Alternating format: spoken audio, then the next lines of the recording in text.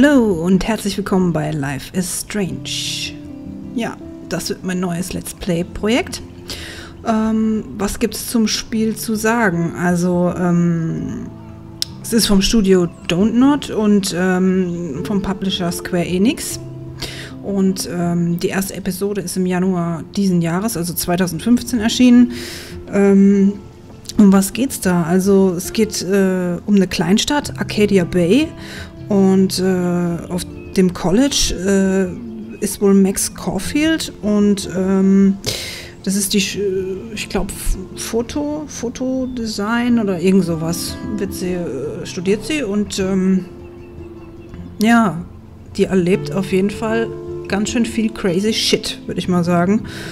Und ja, die erste und zweite Episode, die habe ich schon gespielt. Episode 3, 4 und 5 wird für mich blind sein. Was mich an dem Spiel so fasziniert, ist, dass es eine Verbindung zu Twin Peaks gibt.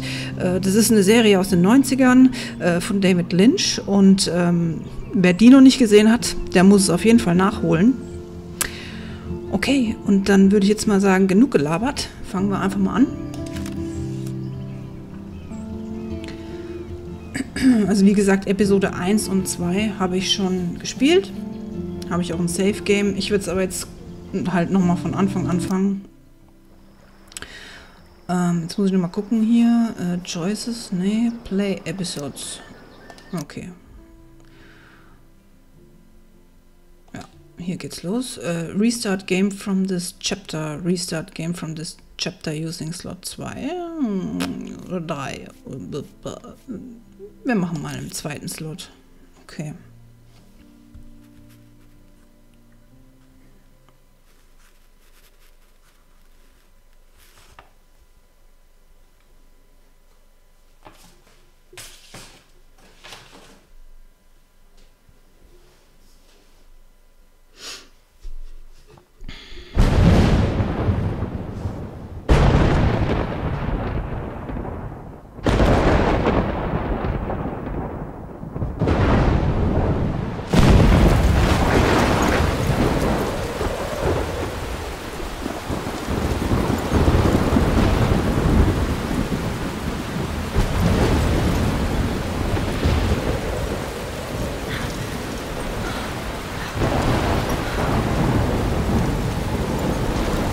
Where am I?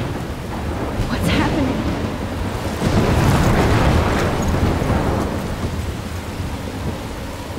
I'm trapped in a storm?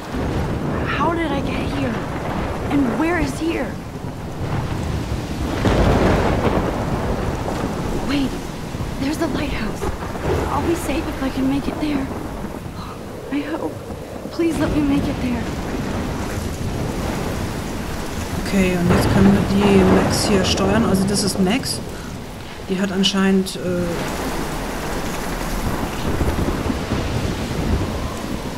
ist irgendwie in den Sturm gekommen. Jetzt muss ich mal gucken. Also es ist jetzt schon länger her, dass ich das gespielt habe. Also das habe ich im Januar gespielt, als es erschienen ist. Also jetzt haben wir September. Ist schon ein paar Monate her. Deswegen kann auch mal sein, dass ich ein bisschen hänge. Oder ein bisschen auf dem Schlauch stehe. Aber ich tue mein Bestes. So, jetzt gucke ich mal da oben was genau. Da braut sich was zusammen, würde ich mal sagen. Kleiner Tornado.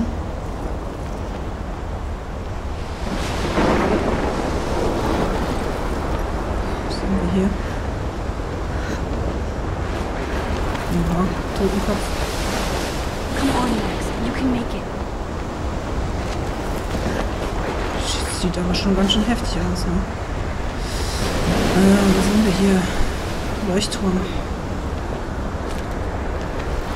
Hier geht's nicht lang.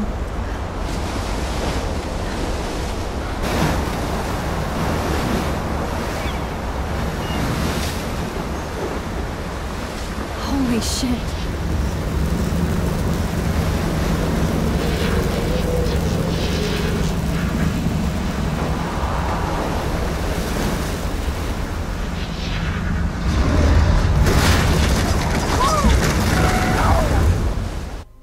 Whoa. That was so surreal. Famously called film Little Pieces of Time. But he could be talking about photography, as he likely was. Okay, I'm in class. Everything's cool. I'm okay. From light to shadow. From color to chiaroscuro. Now, can you give me an example of a photographer who perfectly captured the human condition in black and white? I didn't fall asleep, and that sure didn't feel like a dream. Bueller? Weird. Diane Arbus. There you go, Victoria. Why Arbus? Okay, Because of her images offensichtlich of hopeless faces. hat sie You was feel like totally geträumt, aber haunted by sie the eyes fühlt of those sich, sad als hätte sie es mothers and nicht children. geträumt, sondern das ist echt She wahr. saw humanity as tortured, Und jetzt right? hocken wir hier im Unterricht And und frankly, it's was kann man denn hier Schönes machen? Keep that Wir to können hier mal yourself. was anklotzen. Seriously. Look at this crap. How can I show this to Mr. Jefferson? I can hear the class laughing at me now.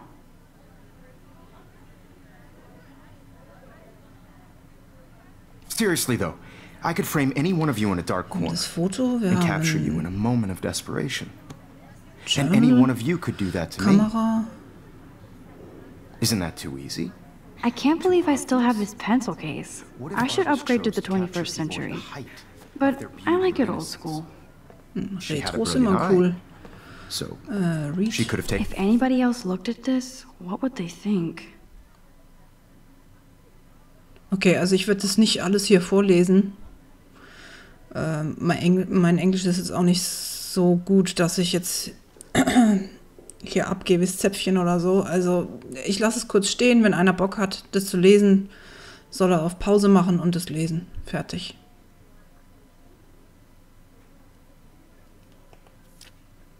Okay, offensichtlich haben wir hier die ganzen Protagonisten. Max, Mr. Jefferson, Kate und Victoria. Was haben wir hier? Das ist einfach nur Episode-Auswahl. Was gibt's hier Schönes? Okay, das sind irgendwelche Pictures, keine Ahnung. SMS.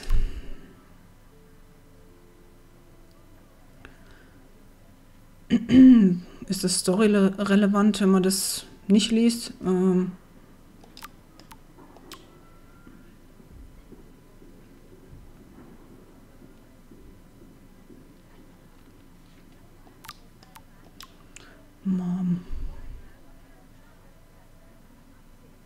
Okay, offensichtlich ist Max 18 geworden.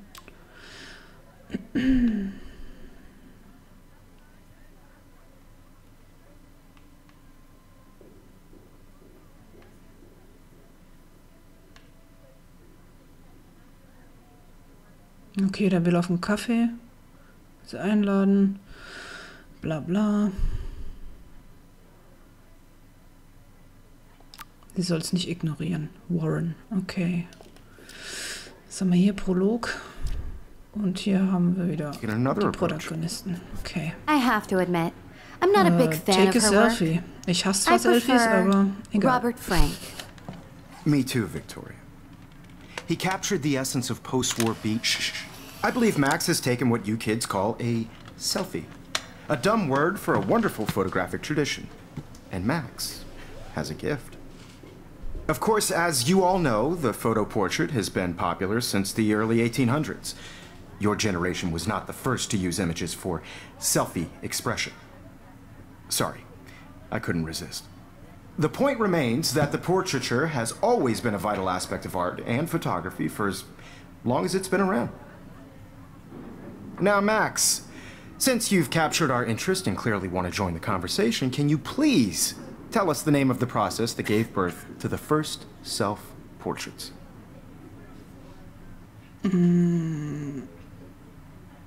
Du fragst mich?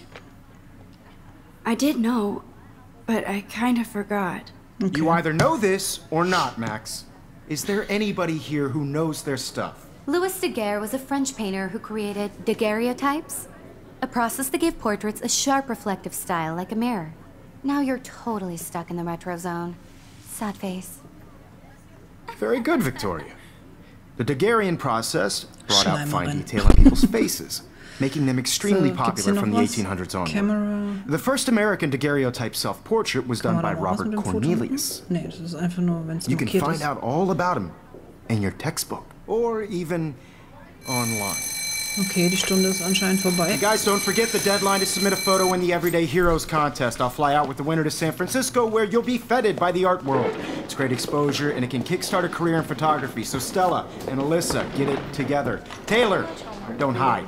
I'm still waiting for your entry too. And yes, Max, I see you pretending not to see me.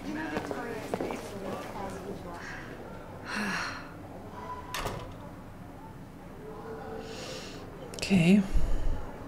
Was liegt denn hier noch rum? Victoria Notebook? doesn't waste a second kissing ass. Ja, sag doch Schleimerin. Even her school books are gift wrapped. I can't Listen, believe yeah? she made fun of me in class. What is she, 15 years old? And people laughed. I should have Tablet. known. She'll have better equipment than Blackwell.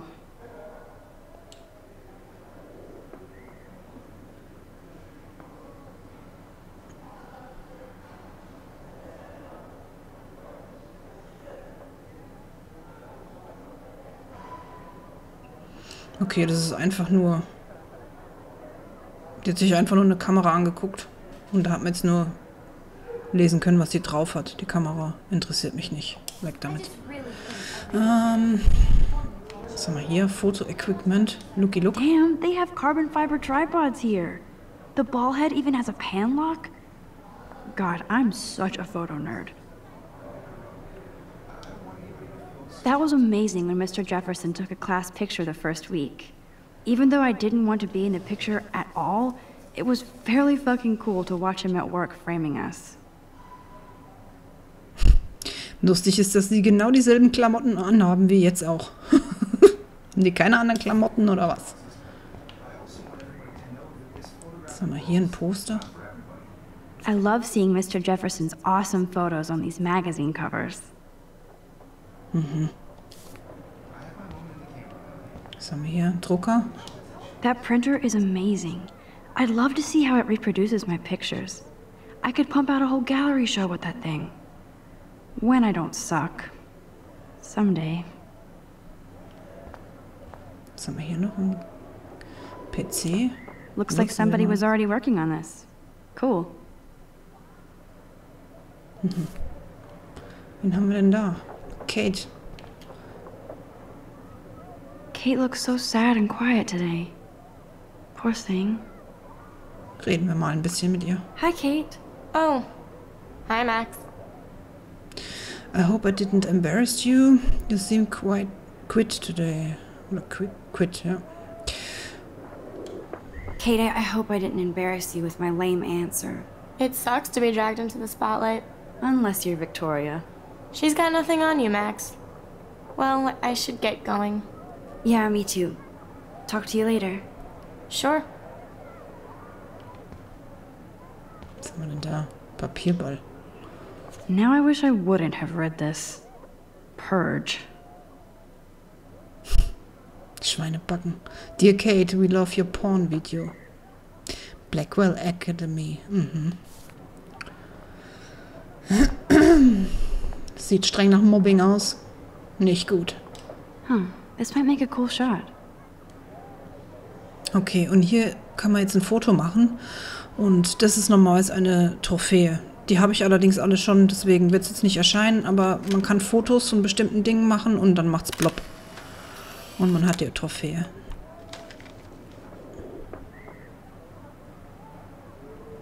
Hier erscheint auch, da kann man gleich mal gucken.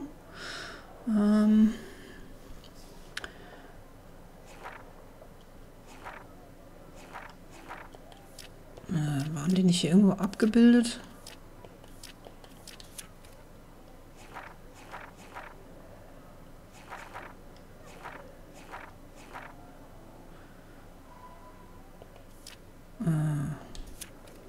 Okay. Ah, da sieht man auch noch ein bisschen über den Charakter was.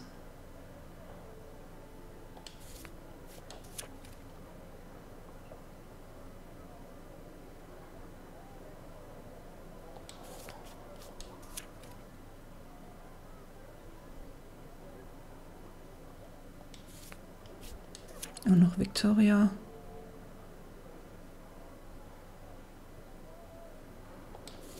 Okay.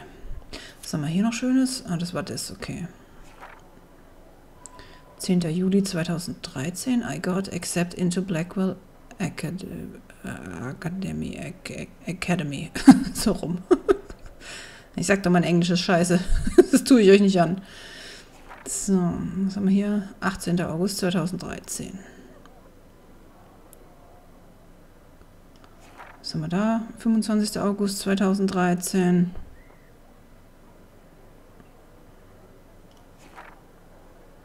September. Also ich gehe mal davon aus, das ist irgendwie ein Tagebuch von der oder so. 4. September.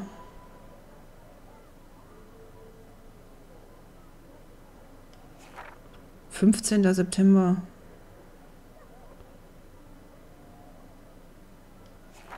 »23. Hat sie anscheinend Geburtstag am 23. Happy Birthday. Und hier sind wir wieder am Anfang. Gut, weiter geht's. Ja, wo konnte man hier diese Bilder sehen? War das hier? Ach ja, natürlich war das. Ich habe die ja alle schon, deswegen sehe ich auch schon alle. Oben links in der Ecke sieht man Rachel Amber Forever. Ich denke mir noch, hä? Kann doch gar nicht sein. So, war hier noch was? Da waren wir schon. Hier haben wir noch was. This is definitely where cameras go to heaven. Oh Sure. man, they have those sweet ultrasonic lenses. And look at that vintage rangefinder. What? Boah, voll der Nerd her. Voll der Fotonerd. Was ist das? So cool to see Mr. Jefferson's actual published pictures. Gives me hope.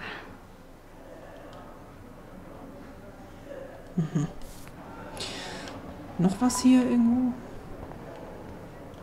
Kann ja ein bisschen schneller latschen. Latsch doch schneller. Okay, das geht wohl. Looky look. Man, he even has the best plasma HDTV for a class monitor. Can't wait to watch some more documentaries on this bad boy. Haben wir hier noch was? Here's the poster for the contest. Mr. Jefferson really expects me to enter. Why? I don't know if I'm ready for my 15 minutes of infamy.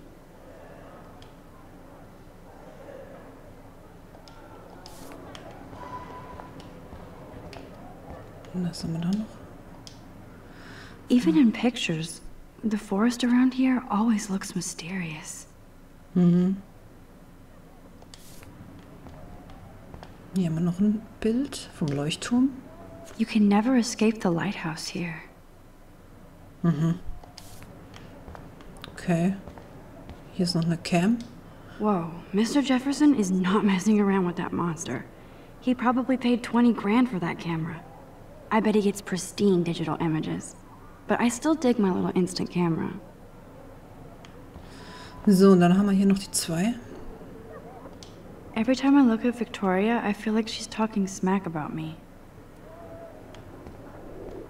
Mr. Jefferson.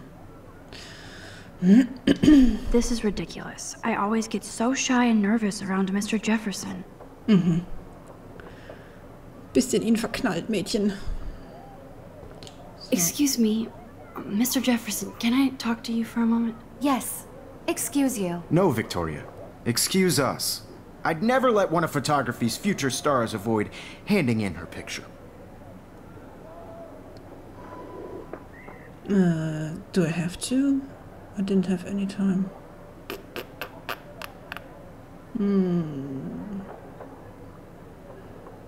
Nö. I didn't have any time. Way too much homework. Max, you're a better photographer than a liar. Now, I know it's a drag to hear some old dude lecture you, but life won't wait for you to play catch-up. You're young, the world is yours, blah, blah, blah, right? But you do have a gift. You have the fever to take images, to frame the world only the way you envision it.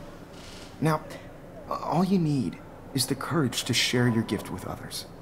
And that's what separates the artist from the amateur. Wenn du meinst. So. Gehen wir mal raus aus dem Klassenzimmer, aber vorher mache ich einen Cut.